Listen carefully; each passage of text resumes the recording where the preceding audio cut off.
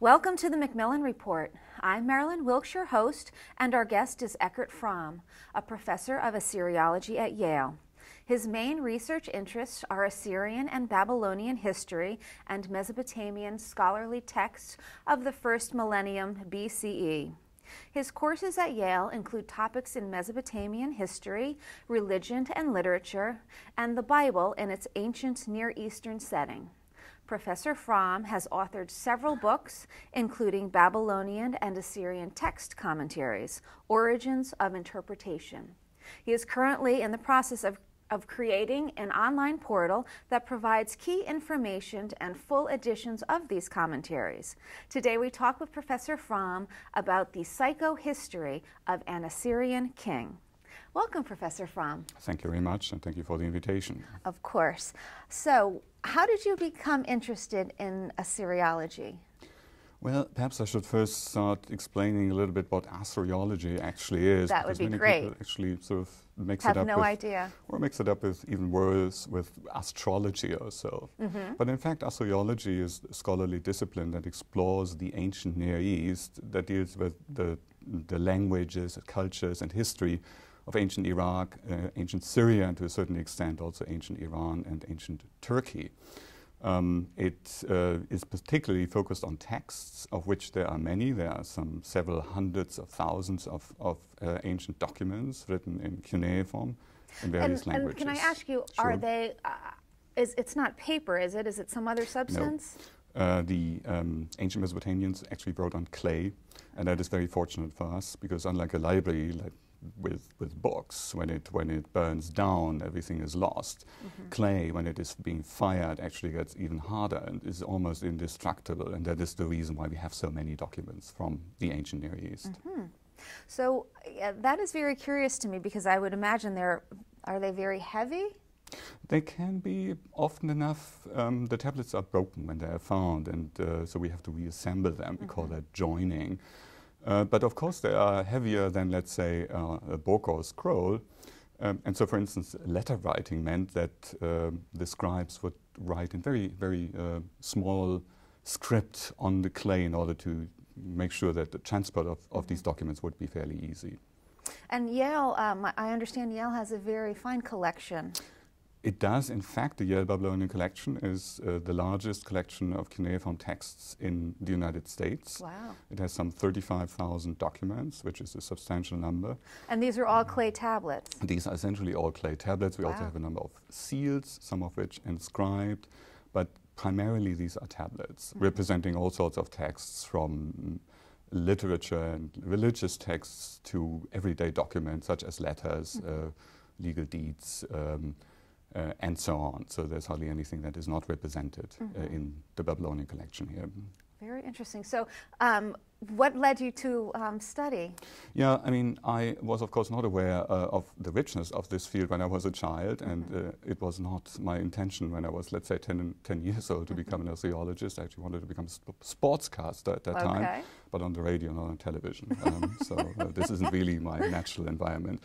But then, when in high school, I had the opportunity to study Hebrew, biblical Hebrew, out of curiosity. I didn't want to become a minister or anything. Sure. But I realized when reading the Hebrew Bible that there were all these stories about the ancient Babylonians and Assyrians, about their kings, about the downfall of Assyria and Babylonia, and so on. And that intrigued me.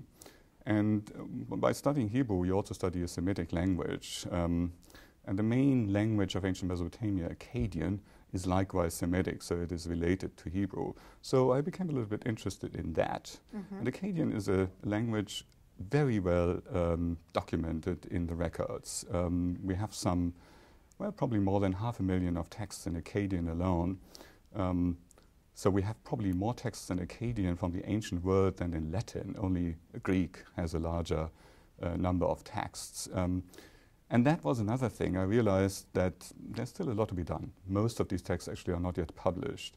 And I found it challenging to do that, and kind of exciting. I also traveled a little bit in the region. I went to Turkey, eastern Turkey, and to Syria, and saw some of the sites. And so that was eventually what motivated me to get into this field, which seems small and obscure, but the texts document a period reaching from the mid-4th millennium down to the time of Christ. So it's essentially the first half of history. So I would claim it's not quite as marginal as it might seem at first. Right. And do these texts span a wide range of topics? For instance, are there any kind of, besides the deeds and legal forms, are there any other kinds of texts that they would have written? There definitely are, and I mentioned literary texts, so the earliest literature actually is from ancient Mesopotamia. These are epics and myths, but for instance, we also have humoristic compositions, so they had a certain sense of humor. We have many scholarly texts, so the beginning of mathematics and ancient philology are not with the ancient Greeks, even though I do not want to deny that the Greeks created something that was in many ways new. Sure. But the earliest philology, the earliest mathematics, this is all ancient Mesopotamia. So the theorem of Pythagoras, for instance, is not something the Greeks came up with. It is attested in the 18th century BC in Mesopotamia already. Very interesting. All right, so let's talk about your paper, Family Matters, the Psychohistorical Reflections on Sennacherib. Am I saying that correctly? Sennacherib, but it's okay. And his times. So tell us about the paper and who that Assyrian king was. Sure. Sennacherib is actually the Hebrew Bible version of that very name. In Assyrian, his name was Sin-Ache-Eriba. So Sennacherib was an Assyrian king who ruled from 705 to 681 BCE. He ruled during an important period. This was the time when, perhaps for the first time in human history, there was such a thing as an empire. Now, it can be debated what really constitutes an empire, and there is no consensus whether the Assyrians really were the first ones to have one. But what they did have was a state of massive size, ranging essentially from the Armenian highlands in the north down to the Persian Gulf in the south, and from the Zagros Mountains in Iran to the Levant and even down to Egypt. It was also a multi-ethnic and multilingual empire with many different people being represented. It was well organized in provinces, and there was a kind of osmotic flow of taxes and tribute from the periphery to the center. It was ruled in a very centralist way with one king in charge, who of course relied on a well-equipped military and a well-educated administration. And all that sort of is what I would say it was the blueprint for all the later empires in the ancient Near East, starting with the Babylonians and the Persians, but even down to the Islamic states of the Abbasids and the Ottomans. This, I think, is what gives the Assyrian Empire sort of an important place in world history. It's also, I mean, should add that perhaps the place in which the Israelites and the Judeans developed their monotheistic ideas, and that certainly happened to some extent in response to the experience of a monocratic king, namely the Assyrian king. So that had an impact as well. So Sennacherib ruled this large empire towards the end of the 8th and the beginning of the 7th century BCE. Some of his sort of key achievements militarily and politically were his campaign against the Levant, famous among other things through a report in the Bible about this campaign and his attack on Jerusalem. He managed in the end to become the master of this region. And at the same time, his conflict with Babylonia in 689, he actually destroyed the city of Babylon, an event that had some long-term consequences and was of great significance. But he also sort of was active in more constructive ways. He is the king who turned the city of Nineveh, also famous from the Bible and also known from Greek sources, into the greatest metropolis of his age, with a 12-kilometer long wall surrounding it, massive palaces and temples inside.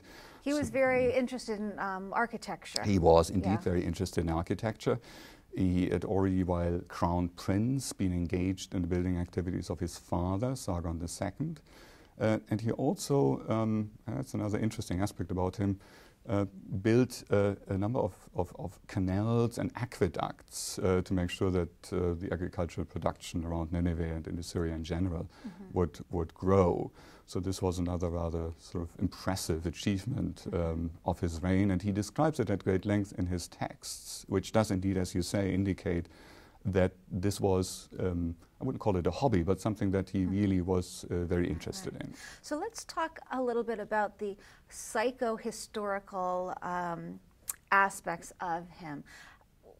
Tell us a little bit about the insights that you've come up with in terms of the research that you've done, and why it really is kind of a departure to look at the like a psychoanalysis of him versus the other impacts that he's had. Sure. Perhaps I should first say that psychohistory actually has a very bad name among serious contemporary historians. I think Eleanor Roosevelt once said that great minds discuss ideas, average minds discuss events, and small minds discuss people. And that essentially epitomizes what many historians today believe, only that they would not claim that it is so much ideas that determine history, but rather systems or structures, economic institutions, religious ideologies, and so on, all these abstract forces. Now, I am, of course, absolutely fine with the idea that all these things are important. I would not deny that. But that said, I also do believe that personal individual whims of individual historical actors, that their experiences in their family lives and what kind of traumata or so came out of that, likewise did have an effect on the unfolding of history. Of course, especially since he controlled virtually everything that was going on. Indeed. I mean, that is, of course, something that applies specifically to a situation where you have one ruler who's really very much in charge of things. So in this case, the psychological infrastructure of that very ruler, I think, really does matter. The experiences of his youth or his later life with his parents, his siblings, his wives or husbands, all that, I think, really does matter and does shape, to some extent, the politics of that very individual. So this is, in a way, my premise. Now, of course, I'm well aware of the methodological problems of retroactive psychoanalysis. It is really hard to know exactly what was going on back Indeed. then. I mean, we're dealing here with individuals who lived more than 2,500 years ago. I'm also most definitely not an orthodox Freudian or so. So I'm applying psychology in a very loose way.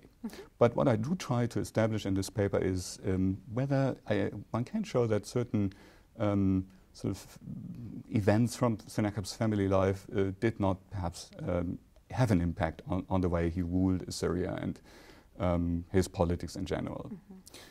And one matter that stands out here, I would say, is his relationship with his father, whose name I mentioned, Sargon II, a very powerful king in his own right, a great military man, with whom Sennacherib originally seems to have had a pretty good relationship. He was his crown prince from early on. Sennacherib represented his father while his father spent 3 years in Babylon. He received tribute bringers from all over the empire. He was engaged in collecting military intelligence. We have letters from this time, so we get a lot of information about his political formation from these letters. We also learned a little bit about his private life from them.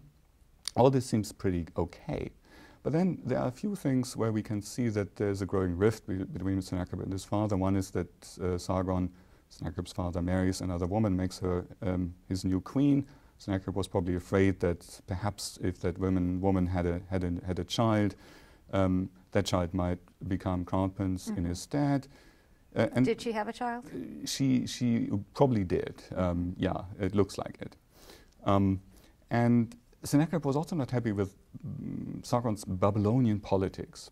There was a very special relationship between Babylonia and Assyria. It was a little bit like between the Greeks and the Romans. The Assyrians, in a way, represent the Romans here. So they wanted to rule Babylonia, but they acknowledged that Babylonia was the source of culture and civilization and religion. And that is the case. The Assyrians got much of their literature, their religion, and so on from Babylonia. And Sargon was very pro-Babylonian. He wanted to rule Babylonia, but he was also willing to give Babylonia a lot of privileges, tax exemptions, etc. And he spent these 3 years there. And that, it seems, was not something Sennacherib approved of. But what really caused an almost traumatic shift in his relationship to his father was the death of his father, which occurred in 705 BCE when Sargon went on a campaign to Anatolia in which he was killed by local insurgents. And what was even worse was that his body could not be recovered. He couldn't be buried. And that was very bad in Assyria. There must have been a great fear that henceforth his ghost would haunt the living. We have, for instance, evidence that one of the most important Assyrian scholars, immediately after the news of Sargon's death reached Assyria, copied the 12th tablet of the Gilgamesh epic, the most famous literary text from ancient Mesopotamia, at the end of which we have a discussion between Enkidu and Gilgamesh, the two protagonists, about what happens to someone who dies in enemy country and cannot be buried, and it's very bad. So this man, this scholar, was clearly concerned about that. Right. There's also a text in which Sennacherib investigates the nature of the sin of Sargon that led to his death. In the ancient Near East, there was this belief that when something terrible happens to you, you must have caused it in some way, and thereby have kind of attracted the rage of the gods. Another form of karma. In a way, yeah, indeed, yes, you could say so. So nothing happens without a reason. And it is very clear that from that moment onwards, and from the moment of Sargon's death, when Sennacherib became king, he distanced himself very much from his father. Sargon had built a massive new capital himself, and had inaugurated it just 1 year before his death. But Sennacherib just simply leaves this massive new city and moves to Nineveh. He does not want to dwell there anymore. He builds a temple for the netherworld god. That certainly is also in response to the death of his father, but never mentions the real reason, namely Sargon's death. He hides some of the reliefs that Sargon created at the religious capital of Assyria, Ashur. And most importantly, he never mentions his father in his inscriptions. He imitates these inscriptions occasionally, so his relationship was somewhat ambivalent. But he clearly does not follow Sargon's politics. This is most obvious with respect to Babylonia. There we can see that, unlike Sargon, who privileged Babylonia, Sennacherib does not want to do that. He doesn't even want to be king of Babylonia. So instead, what he does, he puts a local Babylonian up as a Babylonian king, as a puppet ruler. Later on, when that doesn't work out, he makes one of his sons the king of Babylon. And why didn't he want to be the king of Babylonia? Because his father had favored them? I think so. I think it would have meant that he would have sort of provided the message that, yes, the Assyrians favored the Babylonians more than anyone else, and that was something apparently Sennacherib didn't want to do. I see. So he wanted a more indirect way of controlling Babylonia. Right. And he was apparently also, I mean, his relationship to Babylonian culture was ambivalent, but he was probably, to some extent, more of an Assyrian nationalist than his father was, even though, of course, the term nationalism is kind of anachronistic. In the end, the Babylonians killed Sennacherib's son in 694, who was their king. And that must have enraged Sennacherib even more. So here we have another case where, well, what is essentially a personal event leads to future political action. In this case, the complete destruction of Babylon, which is an event that happened in 689. And that year, Sennacherib, and that was really quite unprecedented. It was as if the Romans had destroyed Athens. Sennacherib decided to completely destroy the city, and he did that. He did. And this, again, had long-term consequences, because the Babylonians never forgot what Sennacherib had done. They remembered it in their textual record centuries after they were still aware of this event. And it stands to reason that when the Babylonians, together with the Medes, in 614 and 612 destroyed the Assyrian cities of Ashur and Nineveh, that they did this in revenge for the previous destruction of their own city by Sennacherib. So, of course, Sennacherib had all sorts of reasons to act the way he did against Babylonia, but I do think that these personal ones did play a role. And I would argue that you can see here sort of a chain of events that may originally have been rooted in personal feelings, becoming then eventually sort of a spectacle on the world historical stage. Right. Okay.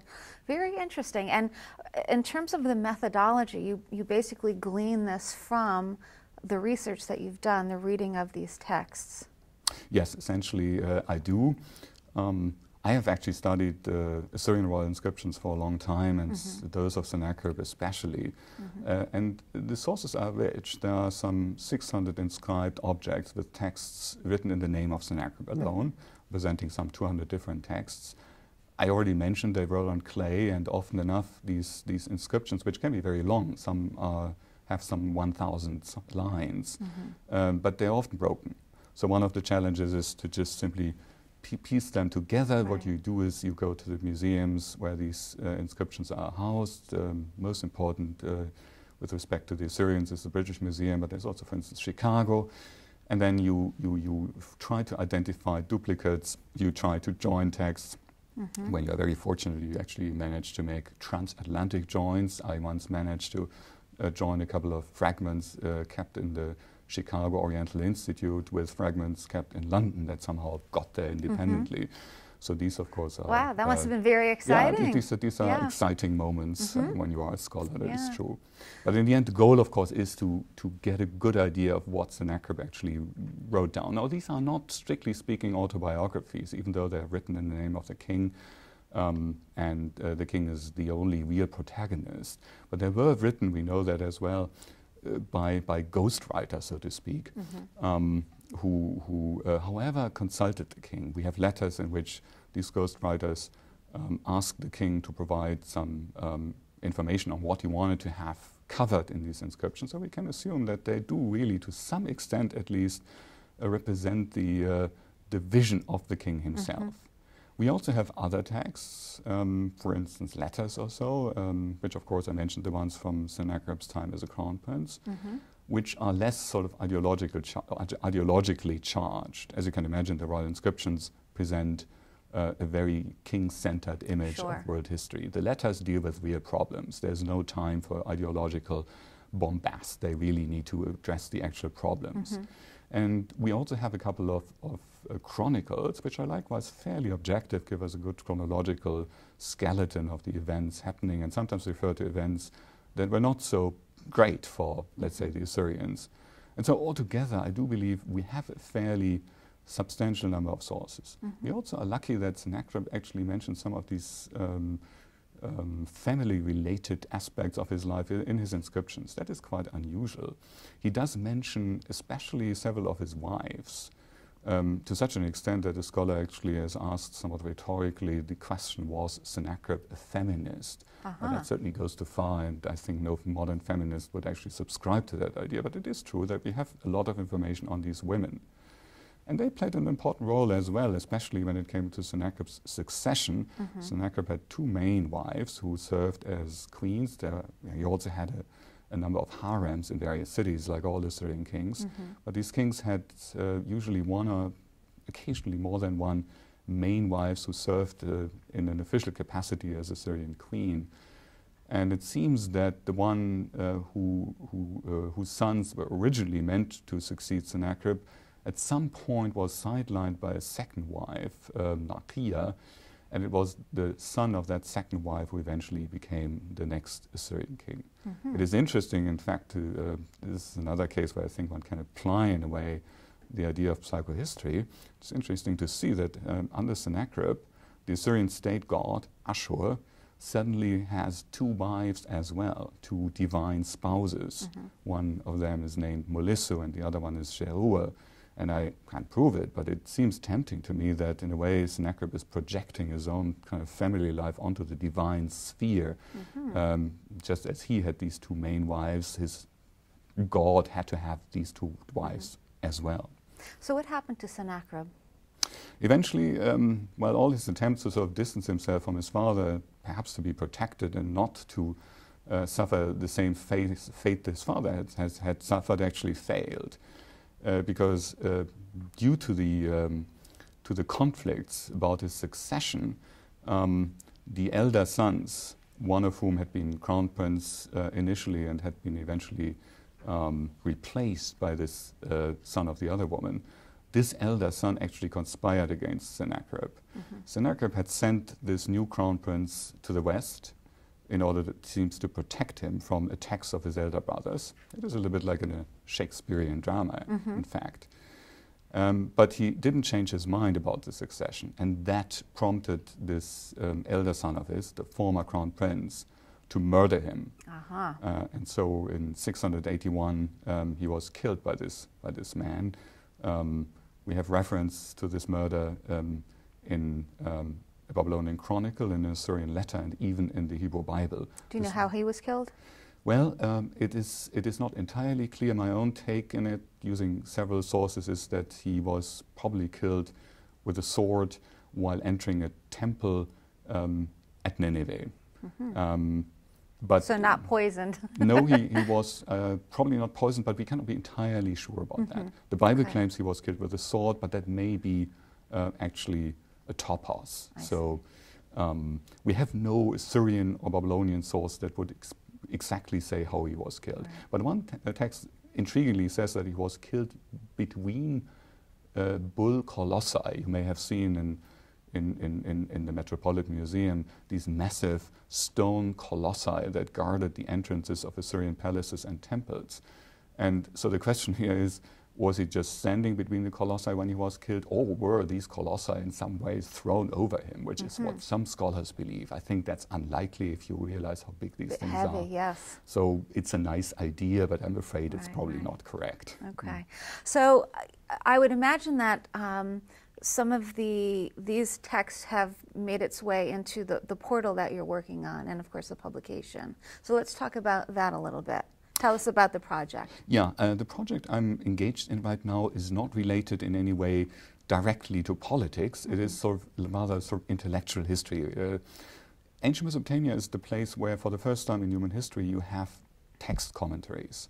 So towards the end of the second millennium, Mesopotamian scholars began to serialize and canonize their scholarly traditions, divinity texts, medical texts, literary texts, and others. These texts from then on could no longer be changed. It was no longer really possible to edit them, just like, well, the Bible can no longer be changed. That led to a need among the scholars to comment on these texts in order to make sure that they would remain accessible. Oh, okay. Because, well, I mean, these texts remained in place for roughly 1,000 years, and they became, to some extent, of course, difficult to understand. So, in the first half of the first millennium BCE, we see the production in Mesopotamia, both in Assyria and in the south, in Babylonia, of hundreds of commentary texts. In a way, a sort of first Babylonian Talmud, some of which simply explain, let's say, the names of plants in medical texts, explaining what these plants actually are, describing them also.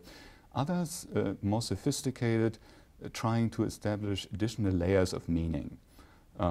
Kind of an esoteric interpretation of this tradition. These texts have never been collected in any way, and many actually remain unpublished. And the project I'm engaged in right now, together with a postdoc, Enrique Jimenez from Spain, who is here at Yale right now, is to gather them, to edit them, to provide introductions to them. These texts are very difficult. They are among the most difficult texts available from Mesopotamia. And to make the editions plus photos and introductions available online. We hope that we will get an additional grant. Right now I have some money to pay my postdoc, but it is a fairly massive project given the fact that there are almost 1,000 of these commentaries. Wow. So it will take a couple of years to complete this. But I think if we manage to do that, and I hope we will, and we are about to launch the site very soon, towards the end of this year, so then there will be introductions to the genre, a couple of editions will be out there, many photos will be available. So if we manage to continue that, I think that this will become an important resource for anyone interested in intellectual history. So anyone will be able to access it? Anyone should be able to access it, yes. That's wonderful. Very good. And let's fast forward to today, and I'm wondering how the current situation in Syria and Iraq are affecting the work that you've done or will do. Yeah, of course, I mean, for archaeologists and even more so for ancient Near Eastern archaeologists, the situation in Iraq, essentially since the Iran-Iraq war in 1980, has been catastrophic. But at least until 2001, 2002, it was still possible to do some kind of excavations there. Since then, this has become very difficult. And do you think anything has been ruined or destroyed? Yes, and at the same time, of course, what we have seen happening was that illicit digging increased massively. So this has led to the situation in Iraq where many important texts have appeared on the market that do come from these illicit excavations conducted by local people who sell the stuff to middlemen who then sell them on to traders all over the world, whether it's in the Arab world or Japan, Europe or United States. This has caused kind of an ethical dilemma for scholars working on texts. Obviously, these excavations, these illicit excavations, destroy context, and it's a shame because we have the opportunity in Iraq to find ancient libraries in their entirety. We can reconstruct what people there actually studied, what kind of texts they read by looking at the ensemble of texts, and that, of course, is no longer possible when you deal with these stolen tablets.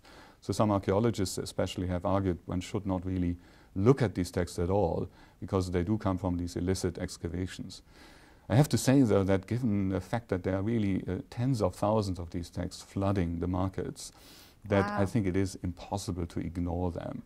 And some of these texts are truly important. For instance, a recent publication included the first law text from anywhere in the world, the laws of Ornamo, in a very well-preserved version. And it is just impossible not to study that text. So the situation in Iraq was bad enough for many decades that led most archaeologists sort of migrate to Syria. Very good work has been done since 1980 and up to 2011.